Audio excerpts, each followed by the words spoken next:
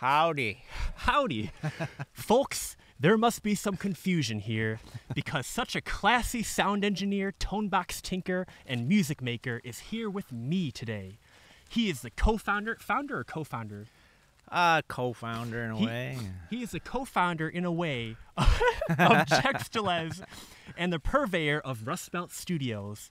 Yeah. Please welcome Mr. Bob Ebeling. How you doing, sir? Hello. Good to see you. I'm afraid I put Mystery on the spot. Kind of reminds me of the mystery spot in Michigan. Yeah. But he will do his best, his level best, to justify his aforementioned ability. Yep. It just makes me so emotional. No, it's actually, I've got a runny nose. Well, Bob, I suppose you know why we are here today, besides to get dripped on by drips. Mm-hmm. And I know it because you chose the location. Yeah. Johnny Carson called Don Rickles the Merchant of Venom, a Shakespearean take. So I will deign to call Bob Ebeling the gerent of germanium. I love language. The word gerent means to manage or to lead, which Bob is the leader of new old stock germanium put to its best use. But I also have a love for the Latin origin of the word, which is to bear or to carry on. And I think Bob Ebeling and Jext Telez are carrying on the intent and legacy of the Stradivarius of new old stock germanium and so on. I can think of 3 reasons, and let me tell you, and tell me if you can think of more, why I would buy a Jext Telez vintage pedal over the pedal it derives its inspiration from. 1, you perfected the ideal of the original. 2, which in 2 ways. You knew the schematics of the original, their public information. But more importantly, you vociferously studied the real thing and sought a perfect match as a starting point before sometimes adding additional layers of sonic control. 2, you added to the original, like I just said. And then 3, modern housing and construction might last longer, or at least will start rusting 50 years later than the 50-year-old originals. So I would rather buy a Jext Telez dizzy tone than an Elka dizzy tone because you use the ideal versions of the original parts in their ideal settings, placing them inside of modern housings. So, is germanium like a light bulb inevitably doomed to burn out? Or is it more like an LED that seems to last forever and ever? Do you think the pedal housings used today are better or worse than the ones used in the pedals you're inspired by? The germanium, people say they will wear out, but I haven't really come across that. They seem to go on and on and on. And hopefully that's the case. So it's not like a light bulb that burns out after so much time. No, I don't think so. I mean, they do occasionally go bad. So, but that's like 1 in every 100. If you got bad luck or if you ran some power that it doesn't like into it. I was gonna say if you're about to give the opposite answer, I would have replied with, I don't understand. These machines have always performed with optimum efficiency. Have similar problems arisen in other OVAs? It's from Fantastic Planet. But no, one can ascertain that there were considerable damage and chaos wreaked by the ohms in the OVAs of Jext and Telez. I like how he says Jext and Telez. Like he's kind of happy about it, even though it's like talking about damage, bad news. I don't understand. These machines have always performed with optimum efficiency. Have similar problems arisen in other UVAs? No. No? No. No. No. Of course, if the animal evolves, we've not yet ascertained that fact. But no, one can ascertain that there was considerable damage and chaos wreaked by the ohms in the UVAs of Jext and Telez. Speaking of Fantastic Planet, 1973, it reminds me of the passage in Proverbs, because all the little people, it's either from Proverbs or like Gulliver's Travels by Jonathan Swift, the Lilliputians, like the miniature people. Proverbs 6, chapter 6, go to the ant, thou sluggard, consider her ways and be wise, which having no guide, overseer, or ruler, provideth her meat in the summer and gathereth her food in the harvest. Because they talked about the good work ethic of the ohms of the people. But I watched that movie for the first time. Folks, here's the movie, and check the description. There'll be a link to it in the description below. Watch it for yourself and learn the origin of Jext Telez. Now, sticking to Fantastic Planet, we'll make today like this little spot about Fantastic Planet. Sure. You have a studio people can only dream of. Every toy, gizmo, gadget. Do you own? This has nothing to do with music, but I suppose with you, do you own any cells from the original movie? No.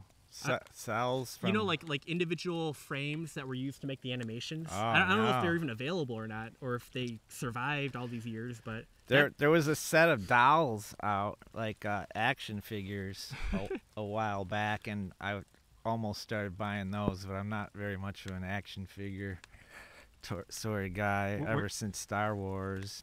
I was an action figure kid when I was 6. I wanted all those Star Wars ones, but my mom wouldn't really fall into that for me.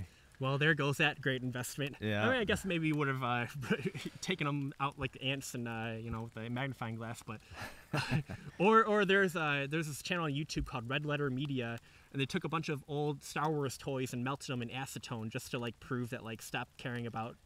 My friend and I went memorabilia. out to the woods and burned a bunch of Star Wars stuff, and that was really toxic. Oh man. It was like black smoke, and it was bad. Yeah, I could imagine. The movie Fantastic Planet has a it's 1973, very 1973. Yeah, soundtrack's awesome. Could that be a Vox fuzz wah, or just like some sort of fuzz wah going on? Or That fuzz, was early or in wah the pedal? wah pedal era, because they were actually making that since like '69. So that was probably right at the top of it probably is a Vox. Man. And then one last question. We're gonna change locations. Mm-hmm. Do you think? Because listen to the soundtrack is actually 2 questions about it. I can think of a bunch, but we'll just do 2 more. Listening to the soundtrack, do you think that your studio could recreate that soundtrack to like the same quality or even better? Oh man, I would need analog and a big band, because that stuff's all cut live Oh wow. and onto analog tape, because that's all they had back then. That's a pretty impressive soundtrack. Yeah. The sound of that. I mean, that's really why I watch that movie all the time. Is the soundtrack of it. Well, also it's so unusually presented, like the chapters, or like how it like starts and stops, like the structure of the storyline, that I think it rewards or allows rewatching, because you can always pick up more details out of it. Oh, big time. And then one last question on Fantastic Planet. We'll switch locations. At the very end of the movie, just like at the very end of Fairy Tale, is that the album Fairy Tale Blues, the newest one? Mm-hmm. I just listened to it yesterday. The very end of the album, I hear bird sounds, just like I hear in the end of the movie. Were there any inspiration from that, or just happened to be? Just happened to be that I got crazy on recording out here in this woods and all around this area, just capturing birds and wind noises, and then adding it to mixes. Like, I had finished mixes, and figuring out mastering is always like, it's like the black art of audio. Really? So I was actually I would come out here, record just trees gusting in the wind and a few birds, and then I would add that back to my mix that was already finished, and then see how loud can I turn it up, can I turn it down to a certain point where you don't hear it but it does something to the audio. And I started to find that you can really mess with a mix by just adding a little tiny bit of noise underneath it. And I spent probably a year exploring that. Man. Yeah. One more thing. Can you cancel out sounds by adding or taking away sounds, or add, almost like change? Like, what was it? The Mamas and the Papas, 4 people, but they joked there was a 5th singer, because the way they'd harmonize, it would create the illusion of a 5th vocalist. Oh yeah. Almost like the black magic. Yeah. How does that work? But there it is. Yeah, my own voice, like, I always stack it, and when I stack it, singing at my regular voice, not in falsetto, after 3 or 4, you'll end up hearing a falsetto, and it really sounds like there's a falsetto there, but it's like the upper part of my range is doubling and tripling up, and then they start to stand on top of each other. It starts to strengthen it if you're doing it right.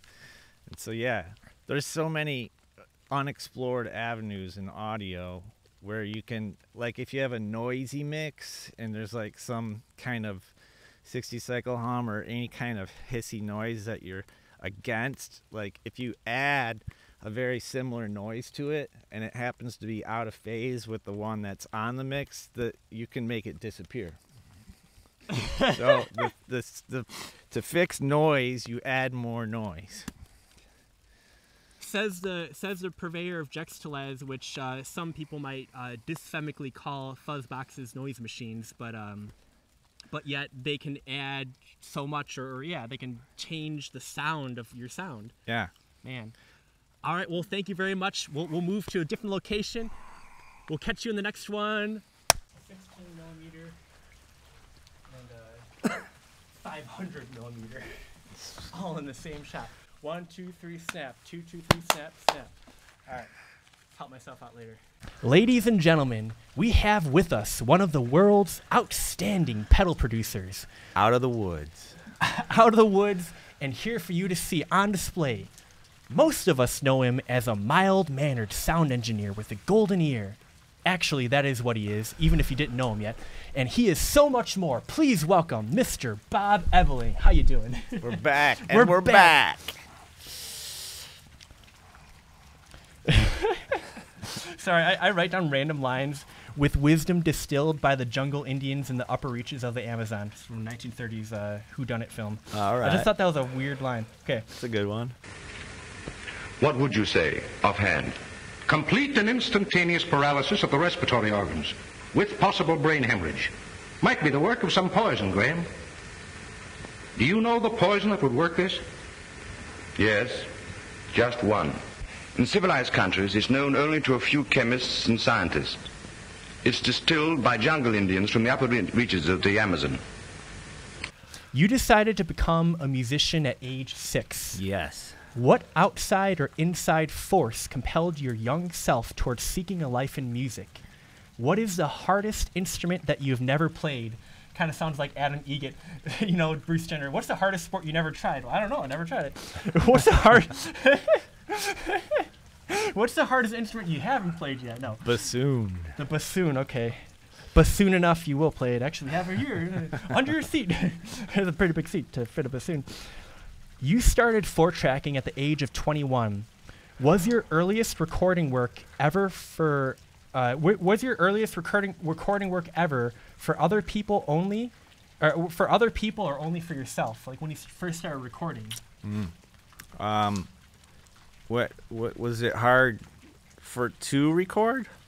Okay, let me rephrase that. Sorry, I gotta speed the brain up here. That's fine. No, I gotta clear up my sentences.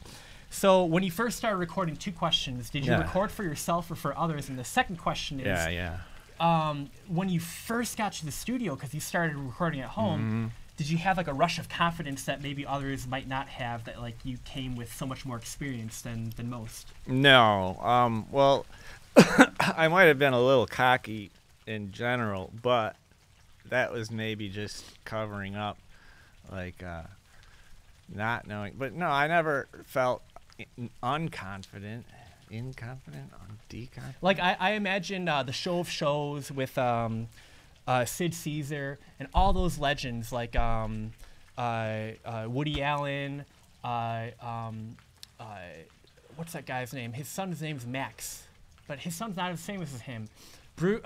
He directed Young Frankenstein. He directed Mel Brooks. Mel Brooks, Carl Reiner, like this like legendary cast of writers that all, Neil Simon, the Simon brothers.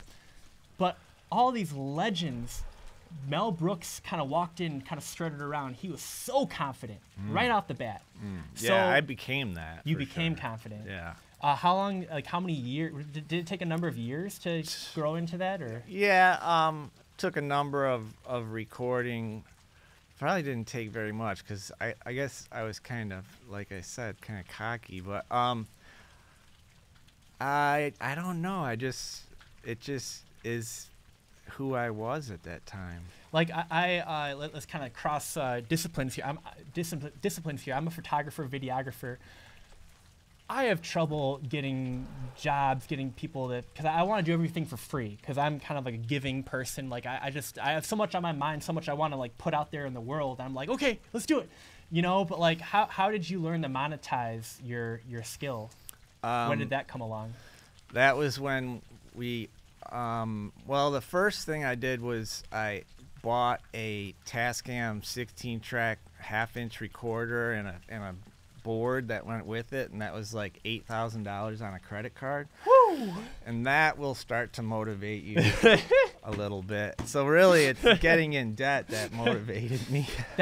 So 97, 98, 99, started in 97, built through 98, at the beginning of 99, Rust Belt Studios. Yeah. What was it? 14,000? Well, it was 25,000 altogether and you to used start Rust Belt. But you used 14,000 of that on wood and drywall. Yeah, or I think 14,000 was for the board that we bought from England, which we had to get delivered to Detroit Metro Airport and go and pick up in a huge rental truck. And then maybe the other 11,000 went into the walls and drywall, and more went into the board than everything else. Yeah. You treat it like a 1970s couch, put plastic over it.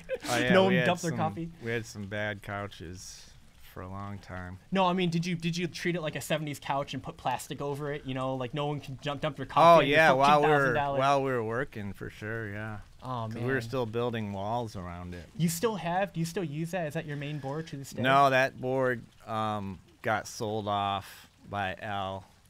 Al Sutton. Yeah, at some point when he replaced it with a Neve, and then he replaced the Neve with an API, and he still has the API. And are these kind of steps up that you guys, you consider them upgrades to the years? Yeah, for sure. Oh, wonderful. So, interesting that you sought an international source for, that must have cost more money than, getting it locally. Well, it was a Calrec board made by the BBC, so it was like, It was in the Neve neighborhood of quality, but it wasn't Neve money, because the Neve at that time was like 80 grand, so this was 14. You said earlier the irony of people taking forever to buy something inexpensive and not taking much time to buy something really expensive. How long was the selection process of picking that board out? All I remember is we knew we needed a console, and Al had some connections in England, and we saw that one, and it was 14 grand, and it fit our budget, and it looked pretty cool. It was pretty cool. It was like 28 channels, and it had 8 compressors built in, so it fit the bill for us. One last question, because we're spending a lot of time on this, but I do want to hear your life story, because it can maybe one day patch us together or something. We got a little bit last time, a little bit this time. Sure. Back to the England thing. So many English-inspired effects you guys put out. Even before you started Jext Telez, when you started your studio, there was a thought in your mind's eye. Still to this day, it's British equipment. Quite a bit. Not German, not any other. German too, but the German stuff's more the Telefunken and Siemens, and that was like a phase. We had 4 V76 Telefunken V76 preamps, and but still, German with the mics. Is Neumann German? Neumann's German. AKG is from Austria, and so still it's all Austrian and German mics from the late 50s and early 60s. Austrian German mics, British boards and effects, and British and amps. preamps. Yeah. American what? American dynamic mics, reverbs, Lexicon reverbs from the late 70s and early 80s. Those are American. And just curious me, any other countries that make anything of note that the audio world, top shelf audio world? Not really. I mean, Japan made a lot of stuff, and they do have a couple good mics. The Sony C37A is great mic. But for the most part, it's German, Austrian, British, American. It's so funny. Dated reference, I shouldn't make it, but if we were to go into WW3, it sounds like one side would be the side with all the best music gear, and the other side would just be the other side. Just another way to look at geopolitics through the eyes of it. I wonder about that sometimes. When this next era of World War III kicks off, am I going to even be able to record? Am I going to be able to use all this stuff? What's that? The revolution will not be televised. It won't be recorded at all. Yeah. Okay, so we already covered that. Oh, it's so silly. I don't want to whatever the word is. Litter. What's that? Leave only footprints. Take only pictures. And speaking of pictures, how much time I got? I can't leave the idea of you at such a young age. How do you call it? Having all that money at your disposal. This quote from an English soccer player, George Best, looking back on his life. I spent a lot of money on booze, birds, and fast cars. The rest I just squandered. But he was hanging out with the rock and rollers. Oh, he was? Yeah. Birds, for the people at home, that's ladies. Right, Birds, right. if they don't know. How did you handle the immense responsibility of all that money at such a young age? And what advice would you give yourself back then or someone in the present time attempting the same feat of starting an ambitious studio at a young age? That was what really motivated me to work and get other bands in, because when you owe 25 grand, and it's like, $400 or $500 a month that you have to pay on that, and I did not want to fail in that endeavor. So yeah, we were out on the social scene around Detroit and just trying to drag bands in there, trying to get whatever we could out of a session, maybe $300 a day. Man. And so yeah, you would really work hard to get somebody to come in with $600 or $900 and spend a long weekend or 3 or 4 days with you. Given your wisdom and experience since then, would you tell yourself to change anything to have a better outcome? No, I mean, Interesting. I mean, that was really what led me further along, was getting the experience of doing it over and over, recording songs and albums, and then that led to a Grammy nomination with Eminem, and that led me to New York City, which was head engineer at another studio doing albums with I did an album with Fish, I did a couple albums with Rufus Wainwright, and a lot of records. There's one really good one I did in New York with Dead Meadow, and I can't think of all the big credits, but yeah, that led everything, working your tail off to cover the money that you owe really is what led me into being an engineer more. You adored growing up studio bands. You are a studio master yourself. You have your own studio, a masterful studio. Mm-hmm. And you recorded these amazing, again, known for being studio bands, like great sound. Your album, self-titled Bob Ebeling, called Fairytale Blues, mm-hmm. wonderful sounding album. And I was curious when I was listening to it if there were times in it that you did things you wished you could have done with other bands. They're like, okay, now's my chance. I'll do it myself then. Or if you did get to do them, like I'm going to do it again. Like certain directors, like Cecil B. DeMille shot. Was it the Moses one? I forget what it's called. 10 Commandments. He shot that twice. He shot it as a silent film in the 20s and as like a talkie in the 40s or 50s. Yeah. And if you watch both films, it's almost shot for shot the same. A lot of the same locations, even some of the same props. But some shots are just a little bit different, and he did it on purpose. He's like, I already did it that way last time. I'm just gonna do a little askew. It'll work just the same. Like maybe was that at play in your music? Yeah, I mean, it relates to what we started in the woods talking about a little bit, where I was adding like birds and wind sounds into mixes. If I got to a certain mix and it just wasn't performing on it sounds like a finished record, level, then I would start to experiment with what could I do to it to get there. And I started to add just weird things and noises and wind and different things into mixes, and I would spend days and weeks just adding low level noise and just other songs just underneath other songs, just to try to get that effect that your ear wants to hear, where it's like, okay, this sounds like a finished record. And a lot of times I came across bizarre solutions. Interesting. Like take a mix and then take a Bluetooth karaoke machine out to the silo that we were in, and then run the mix through the karaoke machine into the silo, set up a stereo mic, and re-record just the ambience, and then add that ambience back into the mix. And that really was the solution a lot of times for the indescribable quality that you're after. Yeah. Like, I know nothing of sound engineering, but I just heard an hour-long, Nirvana interview the other day that talked about Steve Albini. They put like plywood on the ground or something to like rattle, as to give more, whatever you call it, sound, more natural sound to the recording. Yeah, drums sound better when they're up on a plywood riser sometimes.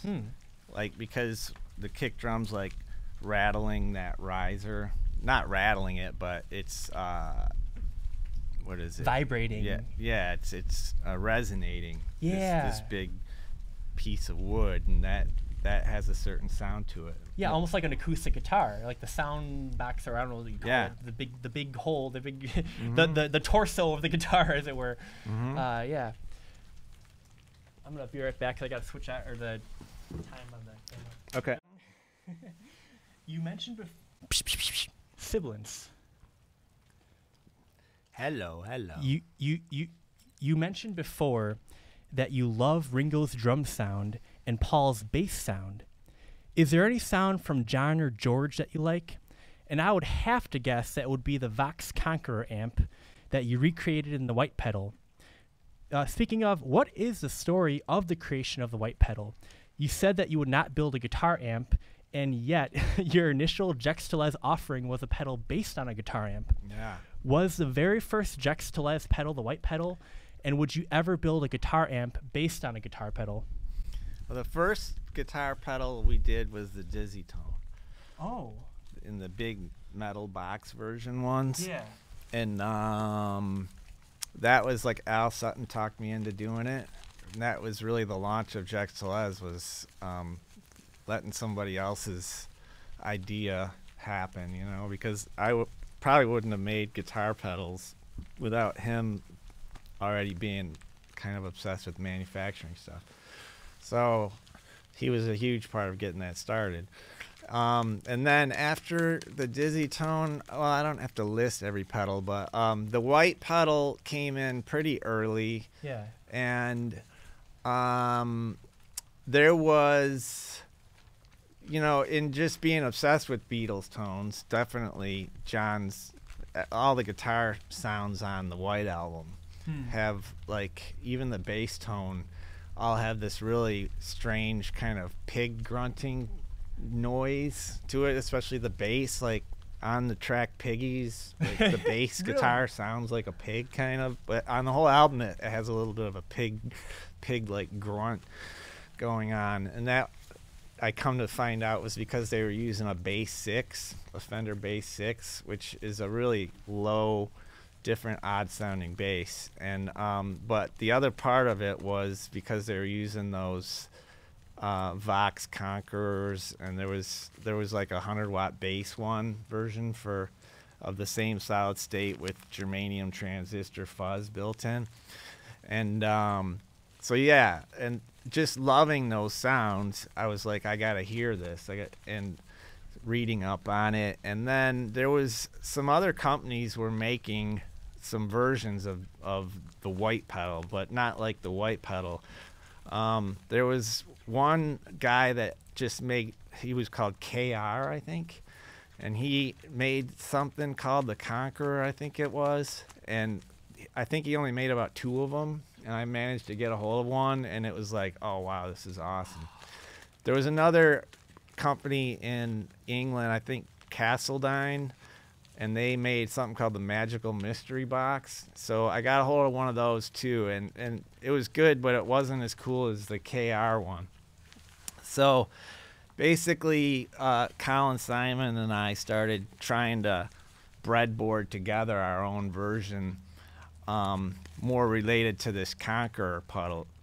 And then I actually bought an amp, an original Conqueror, and you know, we're tracking down schematics and just building up prototypes, and we really spent like months and months messing around with that prototype. And we, you know, Colin's way more ahead of me electronically, like on an engineering standpoint, but we would just take this breadboarded thing and just take every position of capacitor and resistor and switch them, and then listen and record it and listen to the recording. And I couldn't tell you what we did, but I know we did some kind of zany things that aren't technically correct.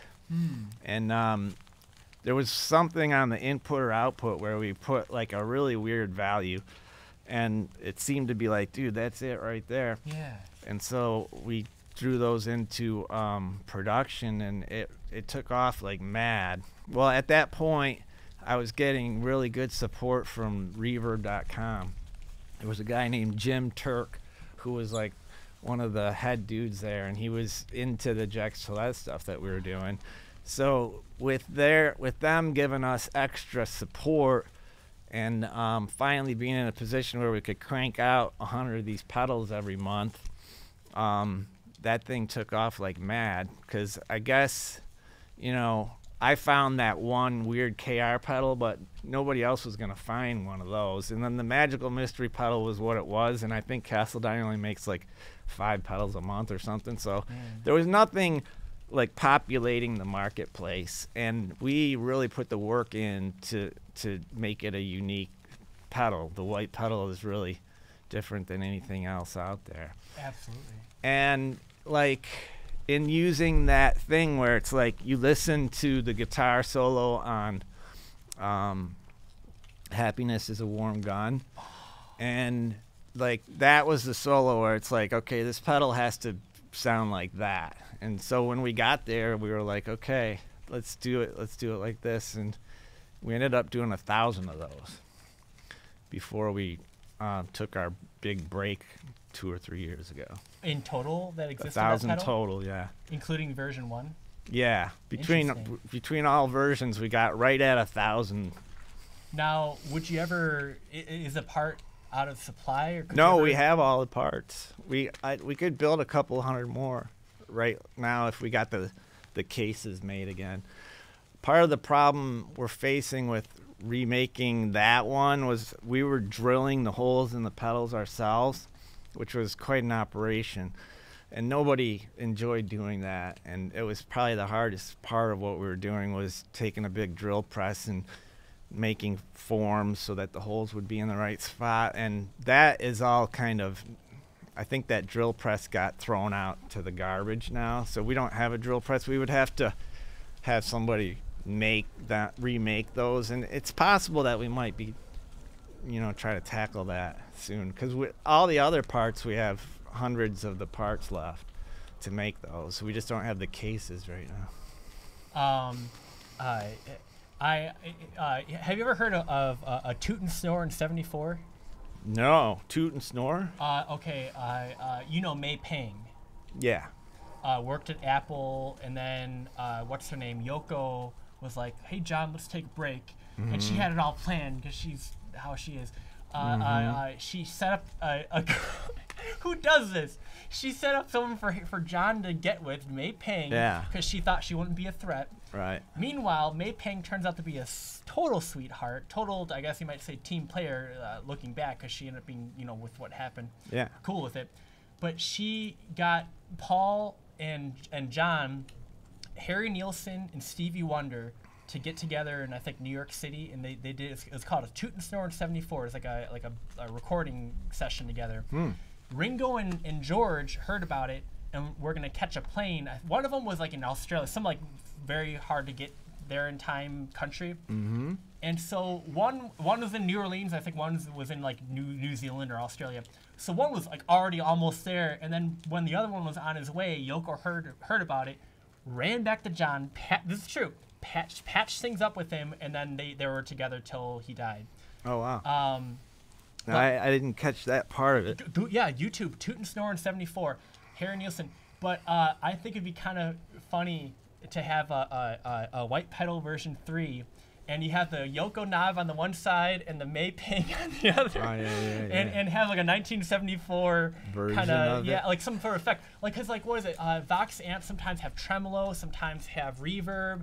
So like something else that a Vox would have. So you're not like being too out there like that would maybe be on a Conqueror or adjacent model Vox amp. Sure. Or team up with Jack White.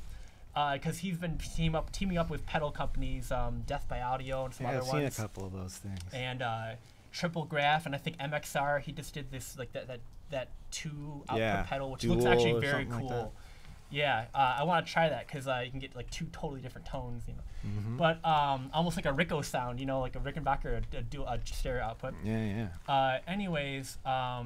Yes, actually, I wanted to mention about the Dizzy Tone. I didn't know that was the first one. And before I do that, I think Unidrive was second.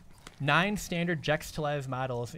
I've consulted your Jext Telez Tumblr more than an old person consults the obituaries. I'm telling you. I haven't visited that in 3 years. And I must compliment your writing style and your choice of words. I like both to describe your works. I definitely overcooked the words. No, I was going to say compact and complete with your motivational, hopefully. Okay, 9, according to your what do you call it, Tumblr, 9 standard Jext Telez models. Yeah. 1, White Pedal, discontinued February 2018. 2, Range Lord. 3, Buzz Tone. 4, and Range Lord Gold. I'm not sure. Yeah, Range Lords were early on, actually. 3, Buzz Tone. 4, Unidrive. 5, Canyon Climber. 6, Dizzy Tone. 7, Jext Face. 8, Jext Fox. 9, Black Drone Wasp. Are there just 9, or is there a 10th or 11th Jext Telez? We did a couple Jext Rights. I never heard of that. It was our version of a fuzz right. Okay. Which is like the very early garage fuzz from the West Coast. But I don't think we made more than like just maybe 8 or 10 of those, if even that. Man. Yeah, that was getting towards the end of our really good run, which was like 20. Things were really started hitting in 2017, and then by 2019, early 2019, it was like, okay, Bob needs a break. I was in a little bit of a rough shape, and Al needed his space where we were building, so when he kind of gave us the boot in early 2019, rightfully so, and then everything just went into like 40 boxes and ended up sitting around until just recently. But related to the pedals, at the end, like in late 2018 and early 2019, we were definitely starting to kind of add on a lot of different models, because you know, after you've established yourself as a success or with a few models like the White Pedal, and our Range Lords were really popular, and our Unidrives were really popular, and the Dizzy Tone was constantly popular, then it's like you have enough wind at your back that you're like, well, we could sell 100 of anything. But it's not just like making anything to sell. You want to make sure it falls into the brand. And so we're just trying to find other fuzz pedals that we had the motivation to build. And I got a hold of a fuzz face that was like one of the original 67 ones that was red and had the NKT 275 transistors, and it sounded amazing. I ended up selling that thing for like $3,000. I still regret that. They're probably like $10,000 now. Woo! But that was enough motivation to go after it. And so we did the what is it, the Jext face? Yes, sir. Yeah. And those weren't as successful. You know, we might have made a couple errors in judgment there. Like, what's really happening now with the fuzz face market is people are trying to get a hold of those original NKT 275s, or there's like 8 different varieties. There's some silicon ones, but if you can get a nice pair of those transistors, then you get a round case, and there's probably like a dozen guys out there that are remaking fuzz faces and specializing in the strange old caps and the right potentiometers and stuff. We chose to make it into this huge elongated square box. Oh, it looks small. I didn't know it was huge. Yeah, it's like this big. Oh, wow.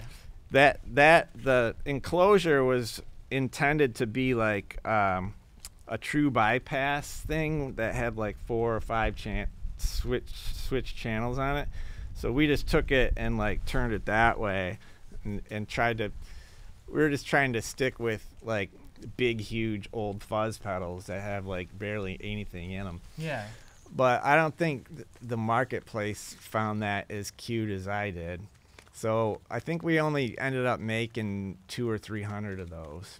And when at the time we made them, like they started to sell, but it didn't really take off that well. Yeah. And that's probably related to, I don't know, maybe people were off-put by this gigantic square enclosure, but also the fuzz face guys are really purists. And we chose to use some RCA 2N404 for our germanium. They were super expensive and hard to find and sounded amazing.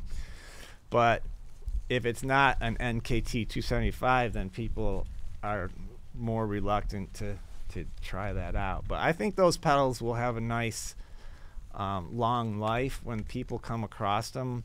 I don't see them popping back out into the used market a lot. And the few guys, like the guitar player from Greta Van Fleet has one that he swears by for certain solos, and I've gotten reports from people saying, holy cow, this is amazing. And it should be. I really like burned myself out trying to voice every pedal on those. Yeah. Like I was not sleeping. I was staying up for days and days and trying to find the right pairs of germanium to give a quality that's really hard to describe. There's just a certain quality when you have that right fuzz face, because it's such a simple circuit. It's only 2 transistors, and they have to have this kind of indescribable quality, kind of like what I describe as rectification, like in amplifiers. They're like a good rectification will make it sound like a little eviler. Ooh, that feels good. I just put the heat thing on behind my neck. I thought I was talking about the sun. Yeah. Yeah, it's chilly out here. Yeah, we'll take a break after this little thing. Let you warm up. Yeah. Actually, we'll take a break right now. Finish your thought in 2 seconds. Sure. Warm up for now. Well, yeah. The fuzz face is really a crazy pedal. Okay, I'll be right back. It's got, It there's... runs out after 20 minutes. Sure. Return to the scene of the crime, as it were, and try again. Because there's this street photographer named Marco, some Italian last name. He's I hope he's alive still. In Easter Market. If you ever went to Easter Market, like for decades, he'd be in like the furthest shed. He'd have a little stand set up selling prints of his photos. He photographed heads of state, photographed all famous people, all these crazy people, and amazing pictures in Detroit. So I'd always like talk his ear off, trying to get wisdom from him. Something he said over and over again was, "You have a digital camera, right?" I'm like, "Yeah." He's like, "Just keep taking pictures. You have unlimited, basically." I'm like, "All right." I took it and ran with it. Yeah. That's how I got started. I mean, I'm not even a photographer, but I got obsessed with that camera. Is there any similar thing with music? Or no, digital tape. Yeah, like, this. No, because you can try again. Like there's not like a limit. Right. Like But you That talked, does help. You talked before. You don't rely too much on like Pro Tool or like in the sense of getting lost in the menus, getting lost in like digitally changing things. Yeah. Maybe for one reason, because how can you go back so easily and get that again? Yeah. You have to menu dive again just to get there, as opposed to twist a knob and you walk back the next day, it's still there unless someone else changed it. Yeah. Yeah, I mean, the technology that came with the DAW, you know, Pro Tools, looking at a screen. Digital audio workstation. Right. That definitely had many pitfalls, I'd call them, because you don't really achieve much by diving that deep into that stuff. 1 second. Do you want a scarf? No, I'm good. Okay. I got scarves in the car. No, it's good. Okay. I don't want you to suffer. No, I'm going to put some more hot tea in there. So, as one does, I was listening to a bootleg audio recording of a jam session in 1971 between the recently late David Crosby and the Grateful Dead. Mm-hmm. And a couple things from that. First, I think it was a recording engineer, or perhaps it was Jerry Garcia. They take like a break after the first song, and he's like, hey, excuse me, David, would you mind turning down or changing your volume on the amp instead of the guitar, because it's something about it compresses the signal or something like that? Mm-hmm. David, if you change the level on it, don't change it at the guitar, change it at the amp, because it'll change the compression. And I thought, I've got a Canyon Climber, and then you also make, which one is it? Is it the Unidrive or the Buzz Tone? Also has like a 3, 6, and 9 volt switch. Yeah. Is there anything to like to the compression? Like what happens when you flip those switches to lower or higher, or like right down the middle power? What happens to the sound? Yeah, definitely. When you go down to 3, you're not getting as much of the direct sound.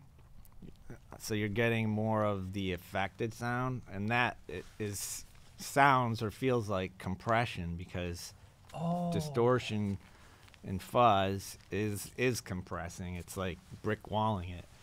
So when you go to 6, you get more of the direct signal, and when you go to 9, you're getting like almost more direct than fuzz. And then with the hipster and vanity switches on the Canyon Climber, hipster being a little less and vanity being more, is it the same principle involved? No, that is actually adding a third transistor. Really? Yeah, hipster is what? The original, very low volume. And that's what an original Shinee companion sounds like. It's very low volume. So what's the other switch? Hipster and vanity.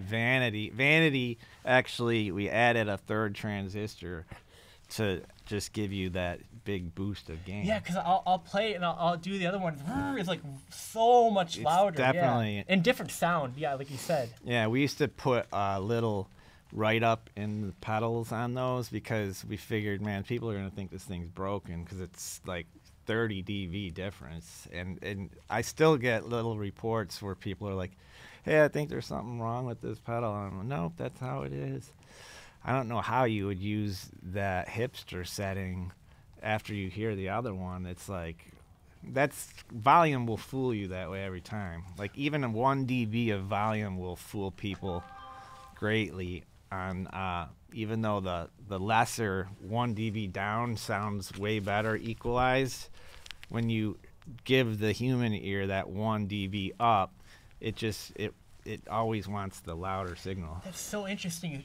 That's the human ear, the human eye, because as a photographer, they talk about what, if you're looking at a scene, picture, even if it's not a picture, real life, the first thing you notice are perhaps writing. The second thing is like the lightest, your eyes drawn to the lightest thing, almost like the loudest thing. Mm-hmm. And then third would be like the human form, or like kind of like writing, the human form, and the brightest are kind of like the three that vie for your attention. Yeah. But with sound, the loudest wins. The volume war, as they called it in radio. That's why doing A/Bs is really hard to be objective when you're doing an A/B test, comparing two things, because the one that is just slightly louder, even just imperceptibly louder, always gets picked. even if, I don't know what it is, but it's really, an A/B test is so imperfect because of that, In an infinite set of chances, all things are possible, and I suppose if history carries on long enough without too much of a debilitating to world culture war happening, I suppose perhaps the civilization will continue long enough for the volume wars to go in the opposite direction, perhaps to restore back to healthier listening levels and actually give you a fuller, better sound. Because that's definitely huge, and we're still suffering from that to some degree. In fact, it just became baked in that records have to be as loud as they possibly can, because even though you can understand that it's tricking you, it's still human nature to choose it. Now that's a question that I would assume that the board, $14,000 board from England you bought, BBC, predated the volume wars, so perhaps it wasn't made to, maybe even modern boards, nothing, because that's not maybe how boards should be, because you're clipping maybe sometimes to achieve that volume, but you're escaping that optimal sound. And I have nothing more to say on that.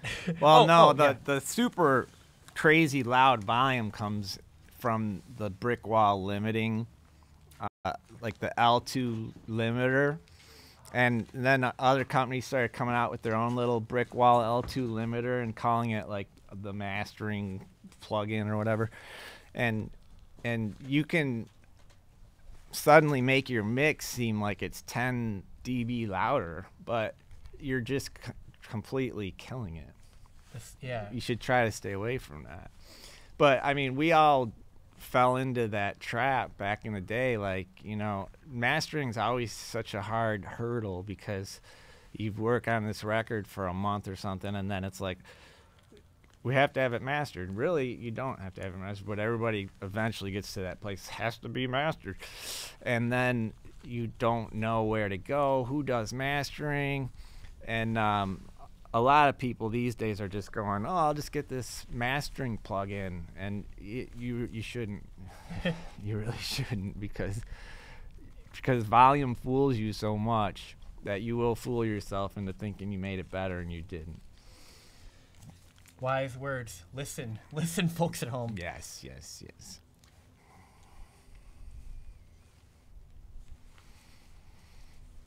let's get that.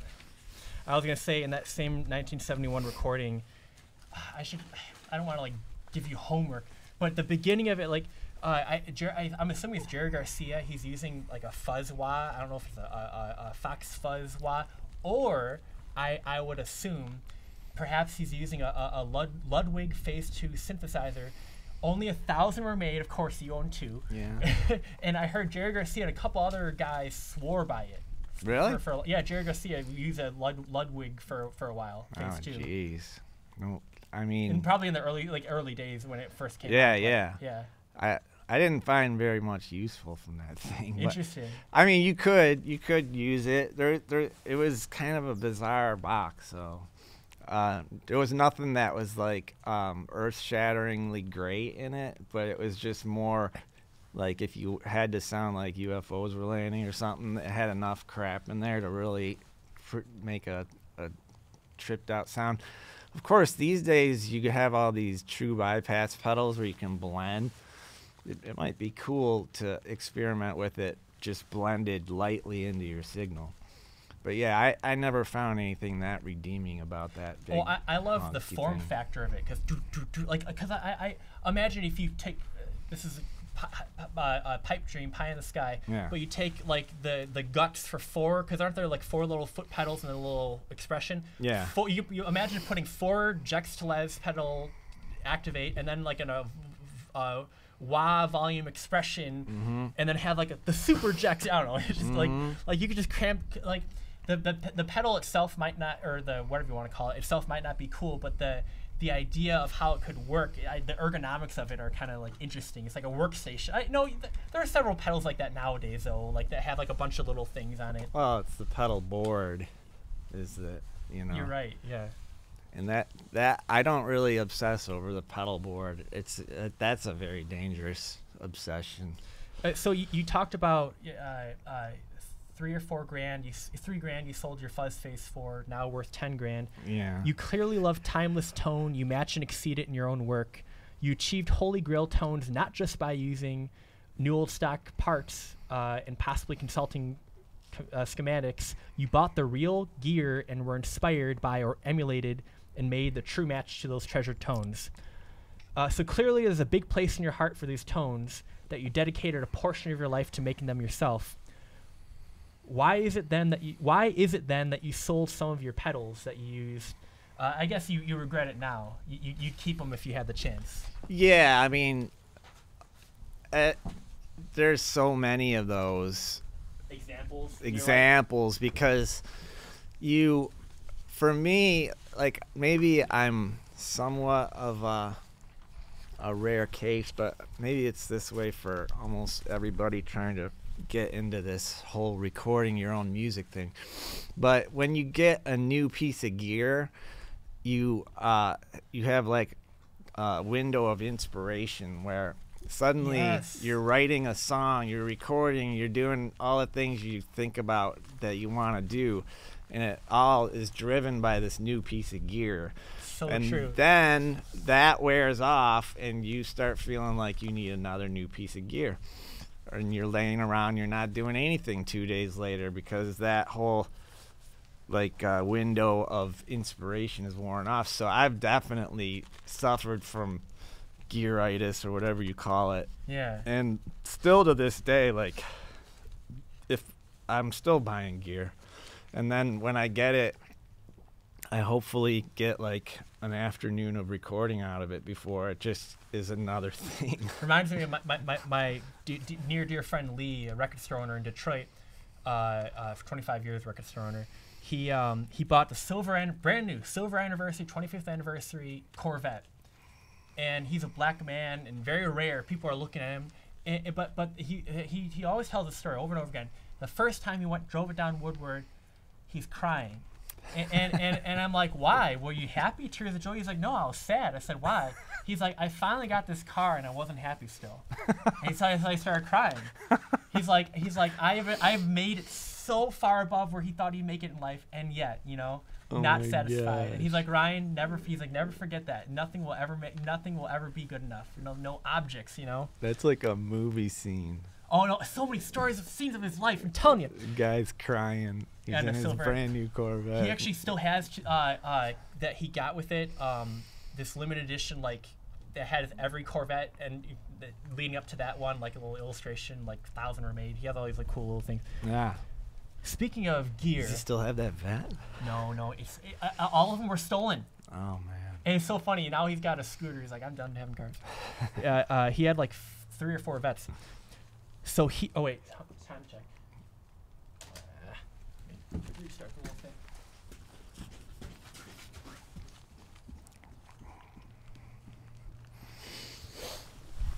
I got a little more tea in the truck.